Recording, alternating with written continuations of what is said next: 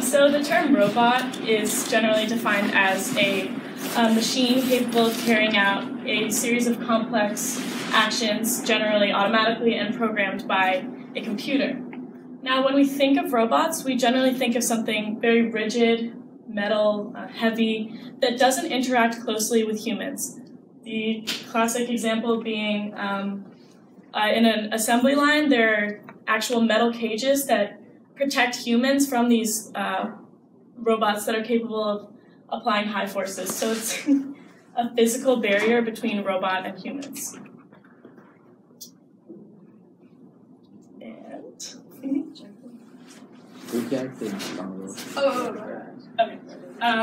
So the thing is, the field of robotics is sort of heading in a new direction with this idea of soft robots. So what they are non-rigid robots that are made of materials such as elastomers, fibers, and other filler materials, for example, silicone. And so what these robots allow is for an intimate and delicate interaction between robot and human. For example, the properties of these robots are able to match. Good morning. Malcolm Fields, please go to Dr. Torres's office. All right, so basically the materials of the robot are able to match biological tissues and even mimic their functions. So when we think of robots, especially in biomechanics, an actuator is the piece of structure that's responsible for the movement. So you can all remember that actuator is responsible for movement. So my paper is called Soft Robotic Sleeve Supports Heart Function, which I think is pretty simple enough already.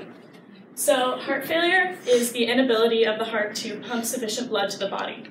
And throughout the world, there are 41 million people who have heart failure, with 5.7 million in the US alone. So each year, it costs us about $32 billion. And so heart failure, as I said before, is the inability of the heart to pump sufficient blood. So when this happens, there's not much that you can do besides get on the transplant list and hope for a heart transplant. And the problem is, as I'm sure many of you know, there's very limited donor availability, and people often die on the transplant list waiting for their heart transplant. And there are only about 2,100 a year. So, as you might be able to tell, there's a clear need for some sort of mechanism that can help you to extend your life if you have heart failure. So currently, there are ventricular assist devices out there that are used to prolong life, and what they do is they pump blood from your left and right ventricles into the aorta and pulmonary artery. So it's basically, as you can see, they're like a tube that's pumping the blood for you, and it's assuming the function of one or two of your failing ventricles. Now the problem with these devices, though, is that because it's a tube, the blood is contacting an artificial surface, and what this does is increases your risk of blood clotting, which can lead to some serious problems. So patients with this VAD are forced to go on lifelong medications for blood thinning to prevent the blood clotting. So the problem with this is not only expensive to take a medication for the rest of your life, but also there's still a 20% patients with this VAD experience blood clotting events such as strokes. Like 20% of the patients experience them. And also, having such a thing on the heart causes it to kind of alter the curvature of the heart, which can be more of a problem and reduce the biomimicry. So what the plan of this paper, the goal of the paper, is to create a device that can support the heart function and augment it so that it contracts accurately. So as you can see in this right here, the heart has cardiac muscles that are organized or oriented in a helical and circumferential pattern. So basically, there are fibers that run this way and this way. And together, they compress and contract and twist so that creating the cardiac cycle. So the idea of this paper is to model a sleeve that goes around the heart to augment its function that's oriented in a similar orientation. So does anyone remember what I said an actuator was? Yes. It's the thing that's responsible for movement? Yeah. So in this case, the actuator is called a PAM, which is a pneumatic artificial muscle.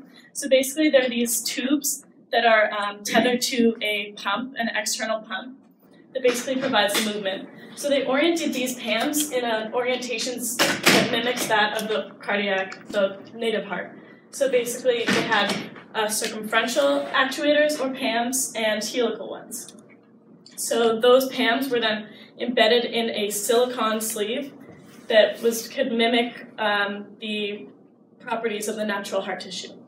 So this is not that important, but there are basically two designs that they used, design 1 and design 2, and I'm going to talk about them throughout the paper, but one had multiple layers, and you don't really need to know the specifics, but they ended up using the second one. So this whole thing is controlled by this huge system that looks very complex, but basically what it did is programs the sleeve and also monitors and records the heart performance. So what's really cool, though, is that it's able to implement a time sequence. Like, say you wanted to actuate specific actuators in a sequence, it's able to do that. Because with heart failure, there are certain kinds of it, like one that's more left ventricle oriented or right ventricle. And so what this is able to do is implement a time scheme so you can actuate the ones that you want to. So it's very customizable to a specific patient, which is really, really cool because it's disease specific. And as I said before, this thing can also monitor things like heart rate and blood pressure.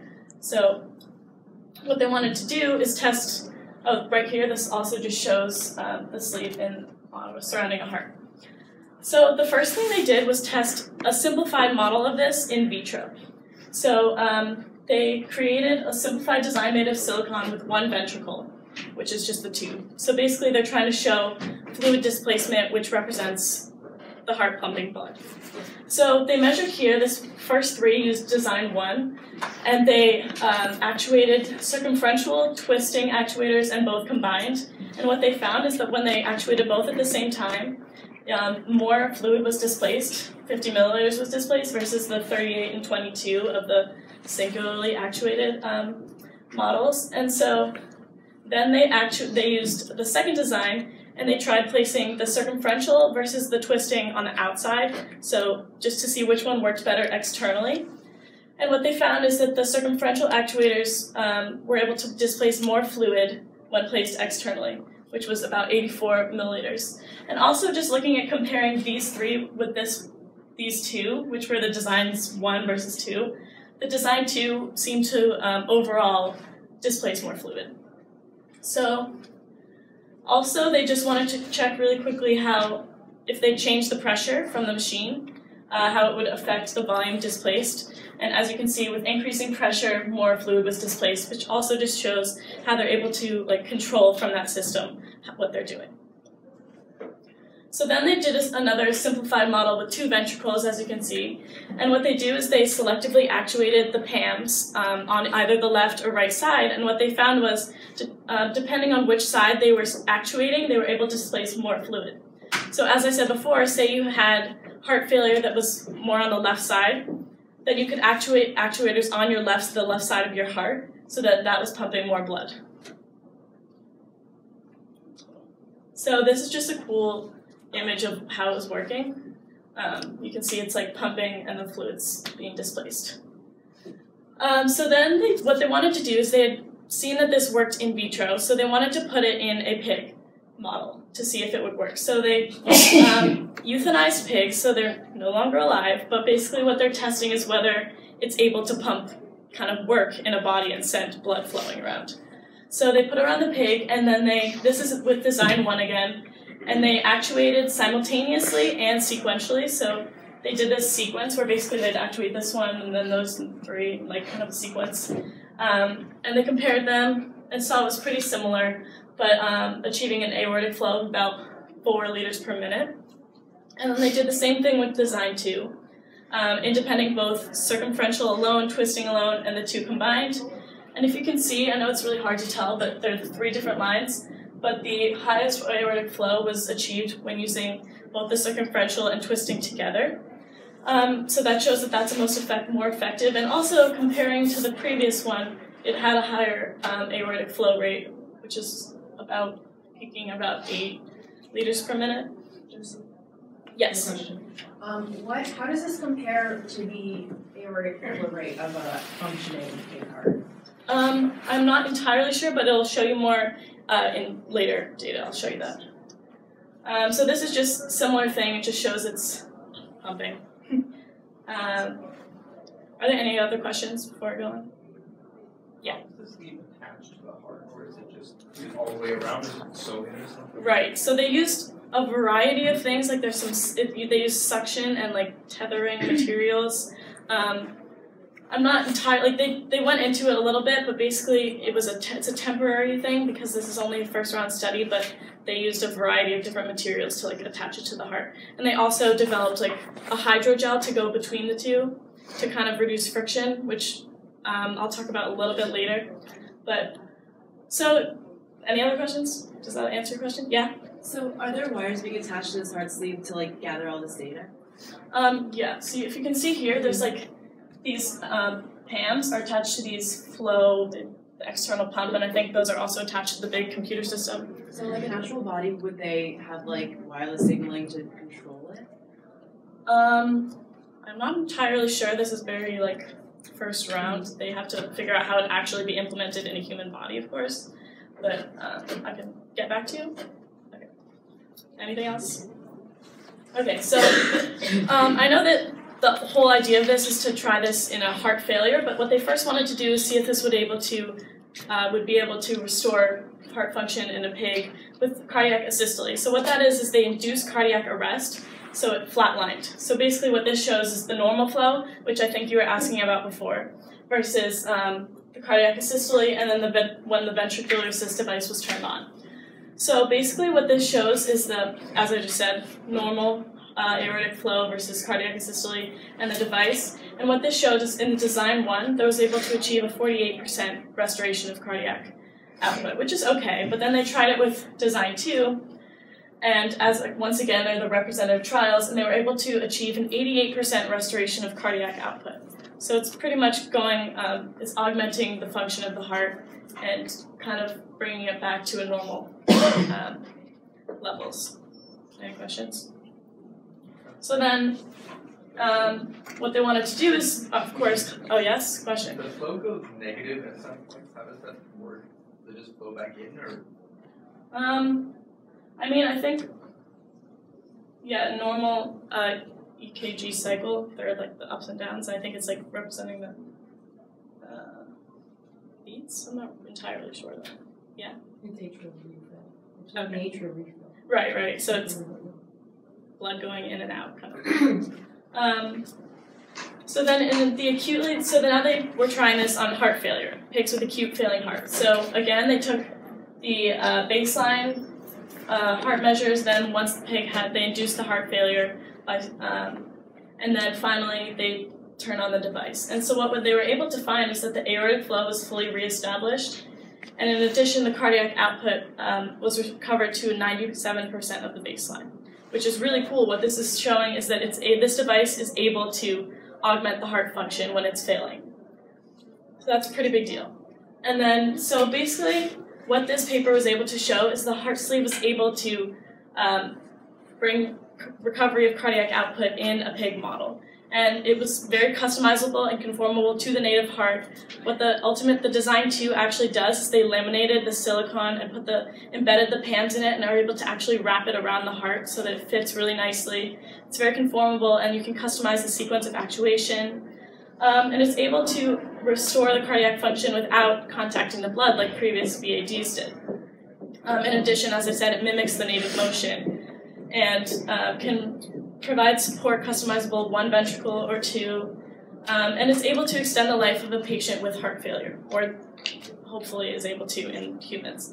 But as I've said before, this is a very phase 1 study, so it came with a lot of future questions and like limitations.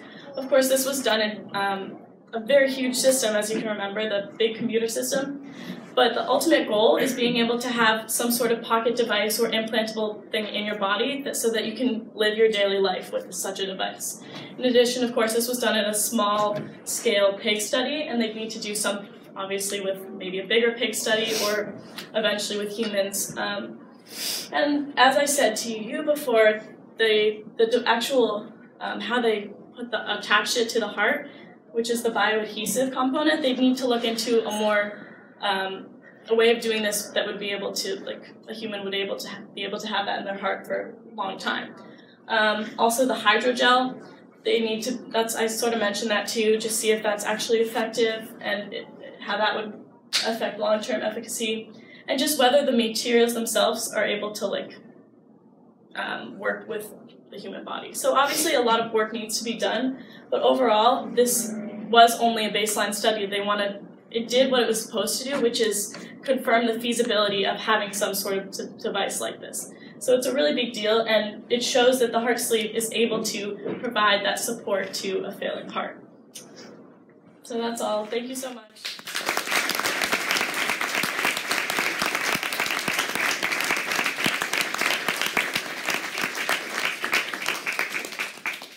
Does anyone have any questions? Yeah. Were they able to put the sleeve on before the heart went into cardiac arrest and then started? Like, could you put this on as like a preventative measure? Yeah, I mean, I don't think that's really the goal, like to prevent it, because, I mean, if you don't need it, then you wouldn't want to have something on your heart like that. But I think they put it on, like, before they induced the cardiac arrest. Yeah. You may have addressed this already, in which case I apologize, but did they contemplate the need to sync up the contractions of the sleeve with the contractions of the actual heart? Yeah, that was the whole goal of this. Basically, they wanted it to be able to mimic the normal heart function, so it's synced with the native one, basically. So how did they get the syncopation correct with the pacemaker? They did have a pacemaker to do that with the big system. Like the whole machine, they basically programmed it to sync with the native heart. Okay. I don't know how they programmed it, but they did. Sending data back. I think there were probes in the blood, sort of, that were kind of sending information back or something to do with that. Yeah. Did they mention any issues about friction that you were talking about? Yeah, basically what they did with the hydrogel is they developed it just to see that basically they didn't have any issues with friction, but they said, oh, maybe in the long term there will be issues with friction, so we're just going to test this hydrogel to see if it'll do anything. But they didn't see anything in the study so far.